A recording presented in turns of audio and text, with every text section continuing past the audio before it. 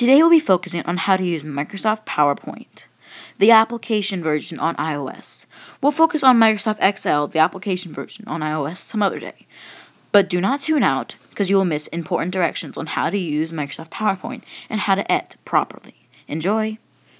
After you have downloaded the application, you will launch the application, and as it loads in, we will go through different tutorials along with me. If you would like to watch this on another device, pause the video now. First off, when you first pop in, you will be under the Recents tab.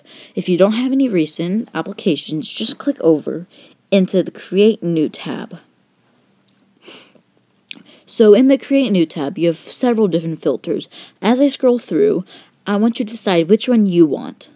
So there are several different ones. There's organic wood, just to name a few, frame, wood type, and mesh, savon, iron. Sorry, some of these are complex names to pronounce. But for the sake of the video, we're going to use organic dark. So once organic dark loads in, or any filter you've used, just follow these few directions.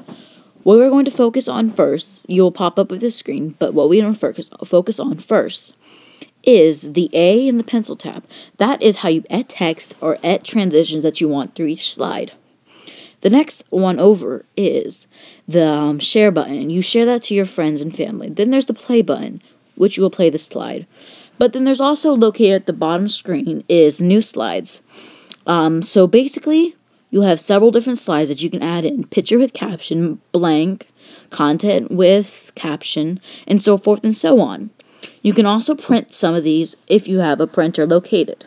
But we're not going to get into that in this video. We are going to type something completely random. We're going to type hello. So what you can do is if you have a box you don't want, you can just cut it by tapping on it and you'll pop up with these bars.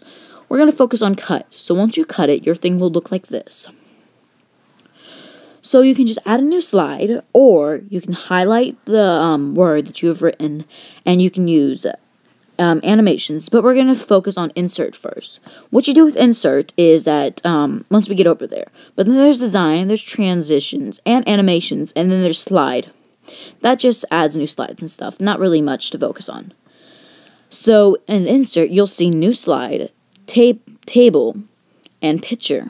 Then there's shapes, text box, and video, once you scroll further down. In the design section, you'll see themes, slide, size, and fill-in color thingy.